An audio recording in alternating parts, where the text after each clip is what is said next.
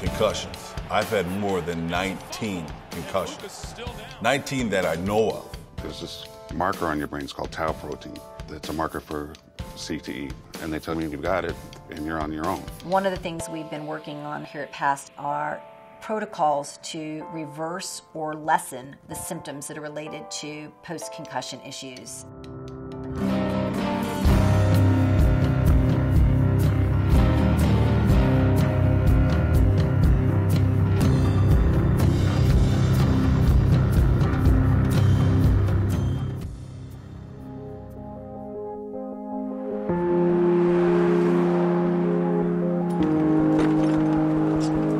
Since 2000, Terry's lived in garages, lived in an animal hospital.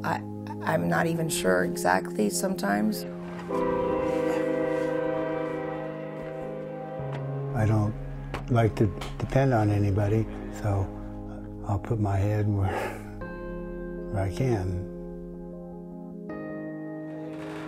It does feel like my husband was taken away from me. But the more I'm finding out about concussions and brain damage in the NFL and possibly having some effect on these guys, it makes sense.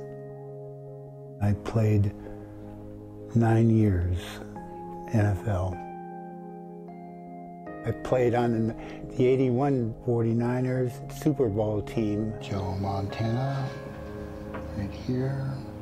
Right over here we have Ronnie Lott, and there I am right here, number 50.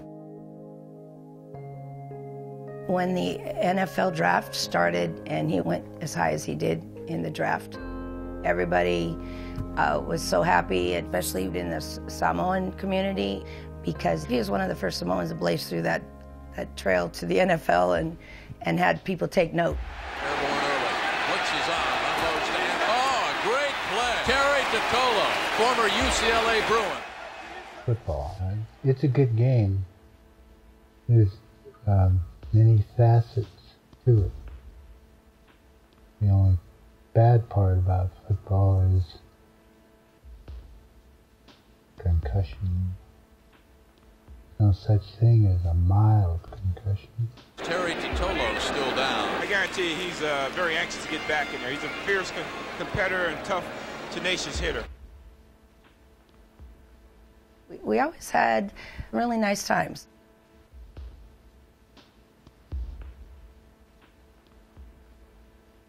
And then slowly things changed.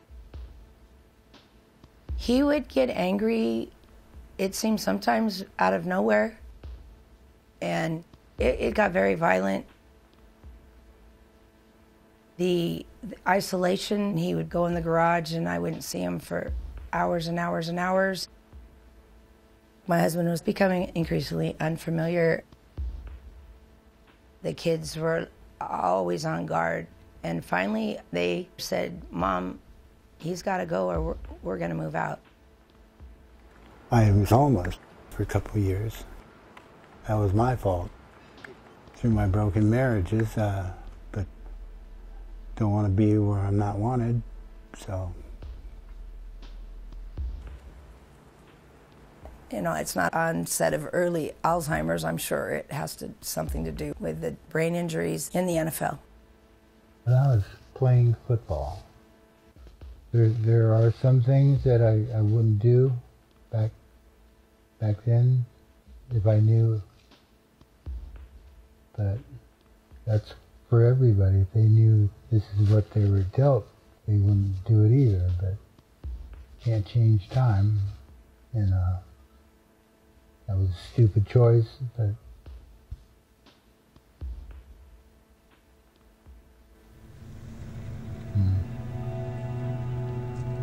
So Terry was put on our radar by another player, Brent Boyd, who had been past getting some treatment for his post-concussion issues. Terry and Brent played together at UCLA on the '76 Rose Bowl team. One of the historic upsets of all time, UCLA team who won going away. Terry was their star linebacker, and there was a lot of talk amongst the UCLA team members about Terry, and they had heard that he had fallen on hard times. So Brent, in essence, sort of became the mouthpiece for this entire team that was expressing concern for Terry. We got Terry to agree to come to PAST, and I think one of the main reasons was we figured out a way to bring him in at the same time we were able to bring Brent Boyd in. And the kind of cool thing is that this will be the first time in 30 years that these guys have seen each other. What's up, buddy? Hey, Brent.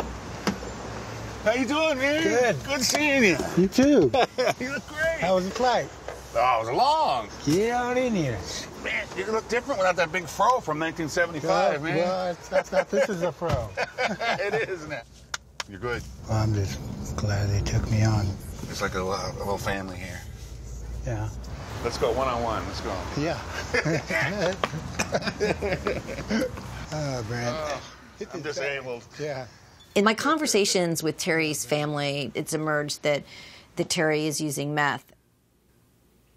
One of the biggest challenges we're going to have is getting Terry to admit to the fact that he is using methamphetamines. Hey!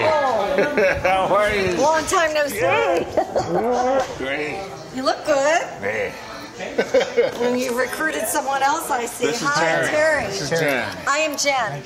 So nice to finally meet you. To Terry. The only thing that's kind of, I think, real important is that you be as like open and honest and like just download as much information to us as you can. It's a long way from Long Beach to here. Right. So better for you that you think of everything that you can. No matter how insignificant you may think it is, it may not be so insignificant. It might be something that easily we can deal with.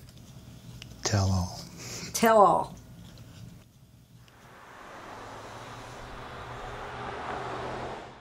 Terry, Ray Lucas, nice to meet you. Nice to meet you. So, what, you just your first day here today? Yeah, this is the first. Everybody's ready to rock and roll. Yeah. Oh, that's good. He's gonna be surprised how much stuff goes on here. I'll find out. Yo, quick, fast, and in a hurry, you're gonna find out. It's all good. Part of the diagnostic process we go through at PAST is a brain scan, especially in those players that report having any type of post-concussion issues. You're having some concussion-like symptoms? Yeah? There is something right here. This is the globus pallidus. It's a little, there's two little punctate dots right here. Yeah. It could be a manifestation of tiny punctate hemorrhages that occurred in the brain at some point in time. Mm-hmm. Yeah. Well, linebacker brain.